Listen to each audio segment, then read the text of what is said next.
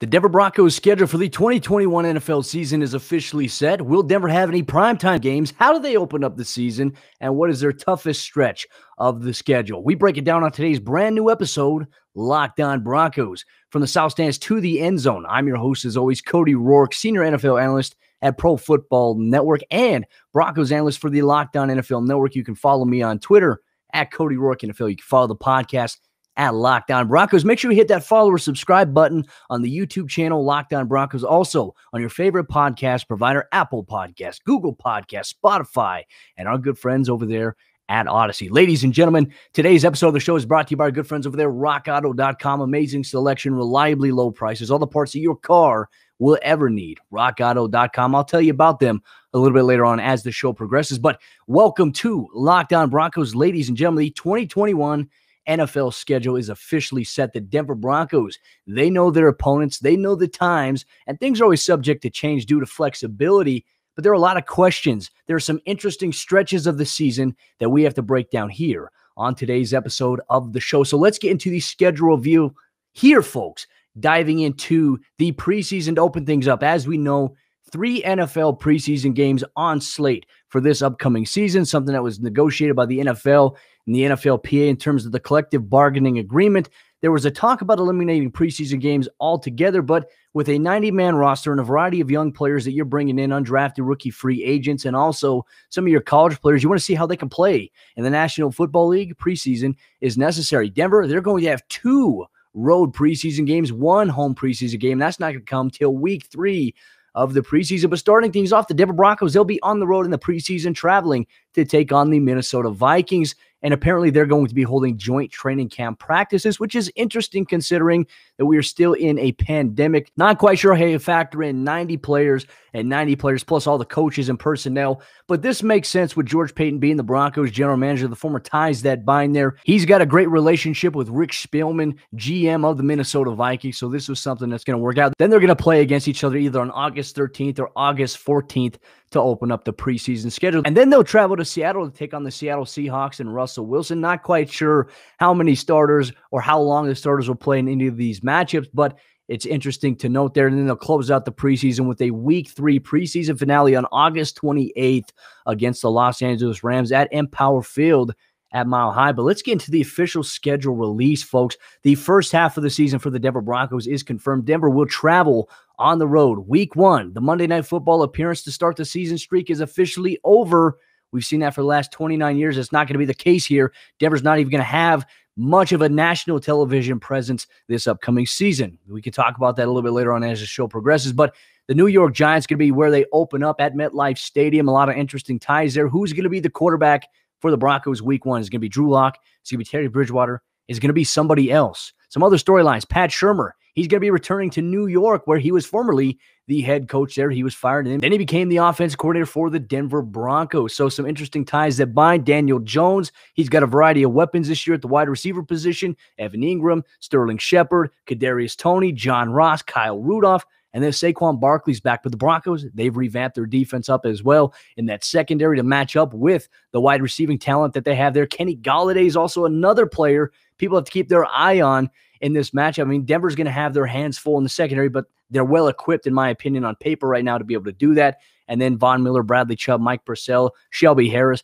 Draymond Jones maybe being the anticipated starter on that defensive line against Saquon Barkley. It's going to be a fun physical defensive matchup, folks, to start off the season. We'll see if the Broncos offense can elevate, but then they'll go week 2 on the road at Jacksonville. They're going to take on rookie quarterback Trevor Lawrence, the first overall pick in this previous NFL draft. And Vic Fangio's got a really good track record against rookie quarterbacks. We'll see if he can make Trevor Lawrence's life a little bit miserable in his second week in the National Football League. And then Denver will return home for 2 consecutive home games. They will take on the New York Jets in week 3. Zach Wilson, another rookie quarterback, comes to town. This looks like a very favorable schedule to start off the season for the Broncos if we look at those teams' records last year and the potential that Denver has on paper. We'll obviously dive into that a little bit more. But then week 4, they're going to host Lamar Jackson and the Baltimore Ravens. They're going to come to town. It's going to be an afternoon kickoff, and the Broncos are going to be very tested there. Derek Wolfe, he's coming back to Denver for this matchup. So, he's going to have a little bit of an extra chip on his shoulder. But then the Broncos, the stretch gets a little difficult for them afterwards as they travel to Pittsburgh in week 5 at Heinz Field to take on Ben Roethlisberger and the Steelers. Obviously, last year was a turning point for the Broncos. In week 2, they suffered 2 key injuries with Drew Lock and Cortland Sutton in that game in week 2. Now they'll play the Pittsburgh Steelers in week 5. And then the first AFC West divisional matchup of the season for the Broncos comes in week 6. The Las Vegas Raiders come to town, 2:25 p.m. Mountain Time kickoff. And then the national televised game does happen for the Denver Broncos following that in week 7, Thursday Night Football. The Broncos, they travel to Cleveland at the Dog Pound to take on Baker Mayfield. And this was a storyline I was looking at on yesterday's episode, Locked On Broncos, considering the fact that you want to play in Cleveland a little bit earlier rather than later on in December when it's cold and it's windy and it's blowing snow sideways at the stadium. So we'll keep an eye on this, but this is obviously going to be a tough stretch for the Broncos. And then they're going to come back on Halloween. They're going to be hosting the Washington football team. Defensive Rookie of the Year from last year, Chase Young, is coming to town. He's going to try to get after whoever's the Broncos quarterback. And the Broncos, they're going to be really tested by that defense. They were one of the top defenses in the NFL last season, and they got a little bit stronger this offseason. And then after that, in week 9, the Denver Broncos, they will be on the road to take on Dak Prescott and the Dallas Cowboys. And then the final game before their bye week, week 10, the Broncos, they're going to come back to Empire Field at Mile High. They are going to host the Philadelphia Eagles, Jalen Hurts. Who knows what the story is going to be like with this Eagles team, but they've added some weapons on the offensive side of the ball. They still have some talented players on the defensive side of the ball. It'll be interesting to see how the Broncos do in their first 10 weeks of the NFL season. That first half of the schedule, in my opinion, appears to be a little favorable, but there is a tough stretch there, and we're going to analyze the tough stretch for Denver and some of the storylines that may accompany this game right before the bye week. But Broncos country, coming up here in just a moment, we're going to get into the second half of the NFL schedule for the Denver Broncos, and we're going to be diving into the toughest stretch of the schedule for the Broncos. You can make an argument it's that week 4 through week 10 stretch, and then it could be even the second half of the season. It gets very tough, playoff positioning on the line, divisional play.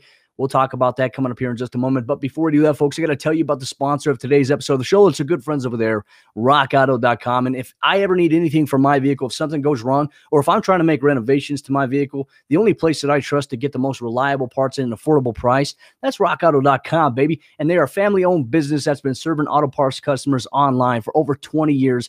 That's why I rock with rockauto.com. And you can go to rockauto.com to shop for auto and body parts from hundreds of manufacturers. They have everything you could be looking for, from engine control modules, brake parts, tail lamps, motor oil, and even an air refreshener if you need that for your vehicle. Whether it's for your classic or your daily driver, you get everything that you need in a few easy clicks delivered directly to your doorstep. And the catalog at rockauto.com is unique and remarkably easy to navigate. And you can quickly see all the parts available for your car or truck by looking at year, make, model, brands, specifications, and even the prices that you prefer. Best of all, prices at rockauto.com are always reliably low, and they're the same for professionals and do-it-yourselfers. So go to rockauto.com right now and see all the parts available for your car or truck, and write Locked On Broncos in there "How did you hear about us" box so that they know that we sent you. Amazing selection, reliably low prices, all the parts that your car will ever need. rockauto.com.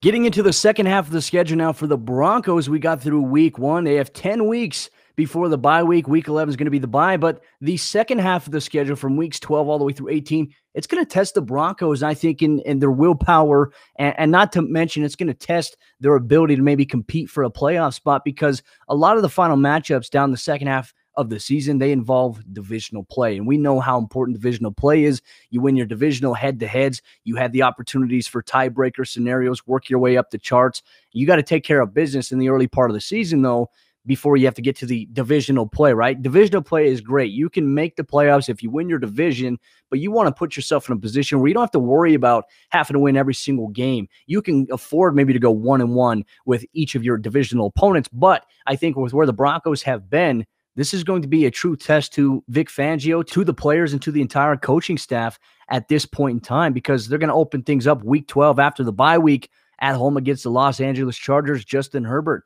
And the Broncos last year, they went 1-1 with them. They had an amazing comeback at home. But now the Chargers have loaded up Brandon Staley. He's going to be coming to town. He used to coach with Vic Fangio as an outside linebacker coach for the Denver Broncos. Then he obviously was the first-year, very successful defensive coordinator for the Los Angeles Rams. And now he's a first-year head coach. There's going to be a lot of intriguing storylines we're going to follow amongst the AFC West. We'll talk about it with our AFC West counterparts in the Ultimate Division crossover coming here this summer here on the Locked On Broncos podcast. But after the Los Angeles Chargers game, the Broncos, they're on the road to Kansas City for an early game. It's going to be an 11 a.m. Mountain Time kickoff at Arrowhead Stadium. That's on December 5th. So it may or may not be snowing at this point in time in Kansas City. We know that Denver, every time that they've played Kansas City, the last couple of seasons, they've had one snow game at least. So we'll see where things are at. But it's amazing that the Broncos have only had one divisional game at this point in the first half of the season, and they're having the remainder of their divisional games in the second half from weeks 12 all the way through 18. That, to me, I think was interesting from a scheduling standpoint for maybe a playoff impact scenario. Then the Broncos will host 2 home games in a row. They'll host the Detroit Lions in week 14, and then they'll host the Cincinnati Bengals. Joe Burrow is coming to town. Hopefully, Joe Burrow is still intact by the time that the Broncos and them play. But that's going to be on December 19th, week 15, in Power Field at Mile High. And then the Broncos, they will close out the season with 2 road games and 1 remaining home game. And that's going to be week 16, the Broncos on the road at the Las Vegas Raiders at Allegiant Stadium. That's going to be in 2:25 p.m. Mountain Time kickoff for the Broncos here. And for the Raiders, divisional play to end out the season is always interesting because this is going to be the gamut where all these teams are trying to stack wins. We talk about the importance of tiebreakers to close out the season with 3 divisional games. That's going to be massive when we talk about the AFC playoff picture, that maybe last potential wildcard spot or one of the wildcard spots plus the division. You're going to have a gambit right here between these 3 teams. And then you're on the road week 17 at the Los Angeles Chargers SoFi Stadium, which appears to be another home for Denver. There's a great contingent of Broncos fans in that California area.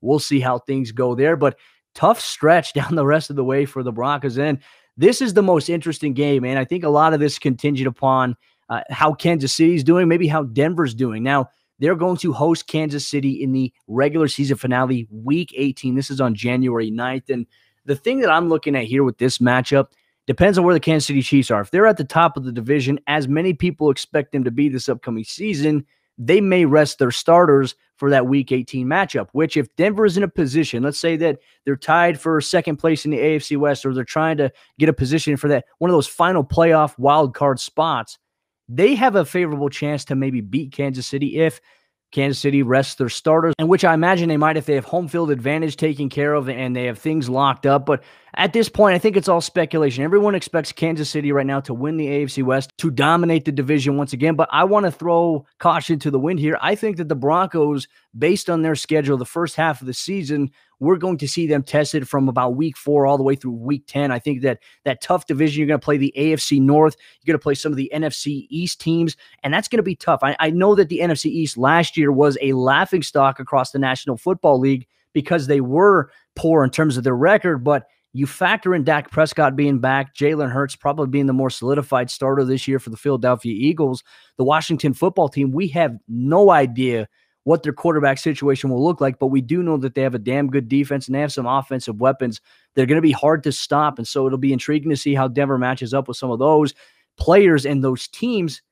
Then, like I mentioned, Baltimore, you have Cleveland on the road. I mean, that is a difficult stretch. So if Denver can come out here against the New York Giants, the Jaguars, and the New York Jets in the first 3 weeks, get some momentum and maybe get off to a hot start, it could give them momentum and confidence that they haven't had down the stretch and even through the first half of the season. Then you have that bye week that comes at a critical juncture, and you're just hoping at this point you don't have injuries that are decimating your depth and your personnel. And if so, you're going to have a lot of young guys playing, which Denver, the last couple of seasons, they've been accustomed to playing a lot of these young guys. But outside of that, I think that the Broncos have a favorable schedule. And when we look at the Vegas odds, Denver has one of the easiest schedules in the National Football League because a lot of the teams that they're playing, they finished either last place or they had bottom records in their divisions last season. So it's a favorable strength of schedule for the Broncos. However, I don't look at that, and I look at all the changes that these teams have made going into the offseason, going into the NFL draft, and it's not going to be easy. It's going to be tough. It's going to be difficult, and Denver's going to have to find a way to grit some games out. But I tell you what, it's going to be a great test because the Broncos are going to be playing some really good teams, really good players, and if they can come out and sneak some wins against some potential contenders, it'll give them momentum through the rest of the way. But Broncos coach, I'm eager to know what you believe is the toughest stretch of the schedule for the Broncos for the upcoming 2021-2022 NFL season. Let me know in the comment section down below on YouTube. Let me know on Twitter at Cody Roark NFL. But coming up here in just a moment, we're going to talk about the favorable matchups that Denver has on the schedule, dive into them, dive into some of the storylines and the time frame in which these teams play in the 2021 NFL season. But before we do that, folks, I got to tell you about the other sponsor of today's episode of the show. It's our good friends over there, BetOnline.ag. And BetOnline is the fastest and easiest way to bet on all of your sports action. You've got baseball season right now in full swing, and you can track all the action at BetOnline. And you get all the latest news, odds, and info on all your sporting needs, including MLB, NBA, NHL, and the UFC and MMA. So before the next pitch, head over to BetOnline on your laptop or your mobile device and check out all the great sporting news, sign-up bonuses, and contest information. Don't sit on the sidelines anymore, as this is your chance to get into the game as teams prep for their runs to the playoffs. Head to the website or use your mobile device to sign up today and receive your 50% welcome bonus on your first deposit when you use promo code LOCKEDON. BetOnline, your online sportsbook experts.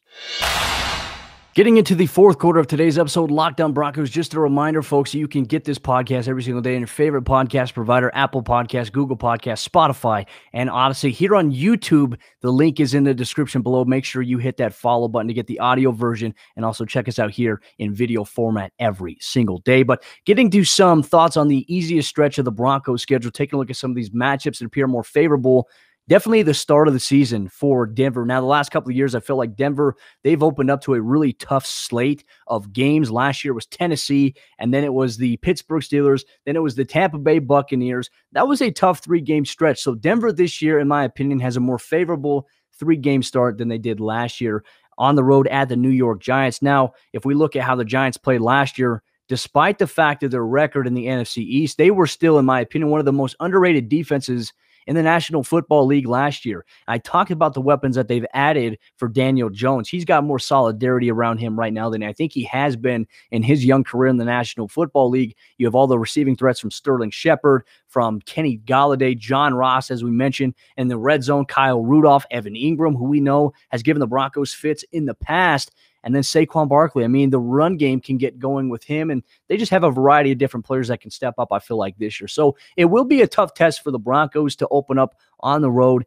I think having preseason games this year will help the organization, will help these players be more ready for the game action, what it's going to bring when they do step onto the field, and that's due to that three-game preseason slate, obviously at Minnesota, at Seattle, and then hosting the Los Angeles Rams. But I want to focus on the Week 2 matchup against Jacksonville. This is intriguing from all angles. They've added talent, Travis Etienne.